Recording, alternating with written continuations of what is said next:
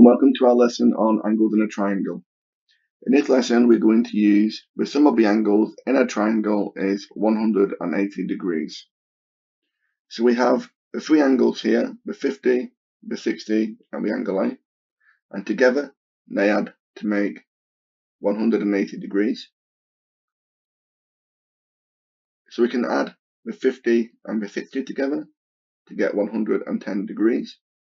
Added to angle A will equal 180. So we can take away 110 from both sides, and angle A will equal 70 degrees. Question B, we can add the 30 and the 10 together, and they will make 40 degrees. Added to angle B will equal 180. We can take away 40 from both sides, so angle B will equal 180, take away 40, angle B will be 140 degrees. For question C, again we can add the two known angles together.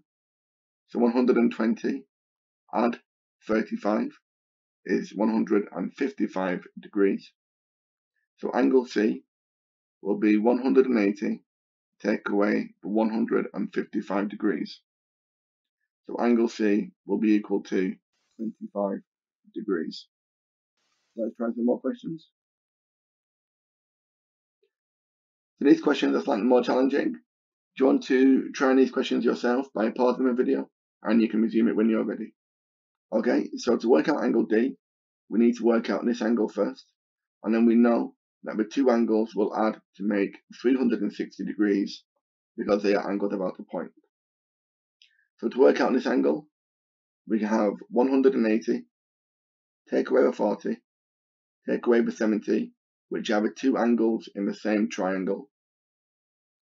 So that's going to be 180, take away 110, which is 70 degrees. For this angle is 70 degrees, we can work out angle D because they both add up to make 360.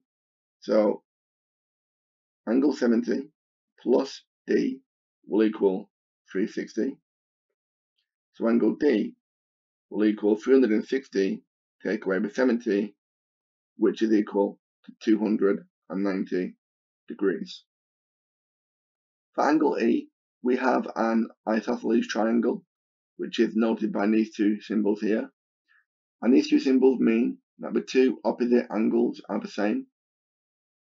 So this means whatever this angle is the same. And this one is called E, so this one will also be called E. So then we have the three angles, 32 plus 1, 2 E's will equal angles in a triangle, which is 180. So we can take away the 32 from both sides. 2E will equal 180. Take away the 32. So 2E will equal 148 degrees. So we can divide both sides by 2 now to work out the value of 1E. So angle E is 148 divided by 2, which is 74 degrees. We can check that this is right.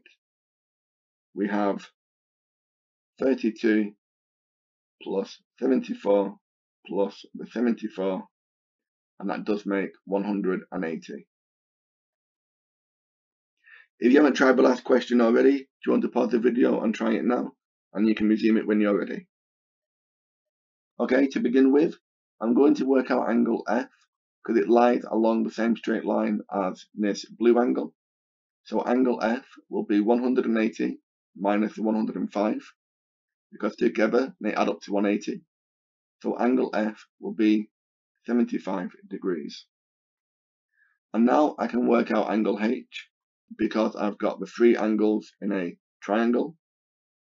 So angle H will be 180, take away the 72, take away the 75, which is equal to 33 degrees. And I can work out angle G using this angle, and this angle. So angle G will be 180. Take away the 25, take away the 105. So angle G is 50 degrees. I can check that this is right because angle G plus the 72 plus the angle H and the 25 all make the larger triangle. So 35, which is angle H, plus the 25, plus angle G, which is 50, plus the 72, all should make 180 degrees, which they do. Okay, thank you very much for watching. I hope you found that useful. Thanks again, and take care.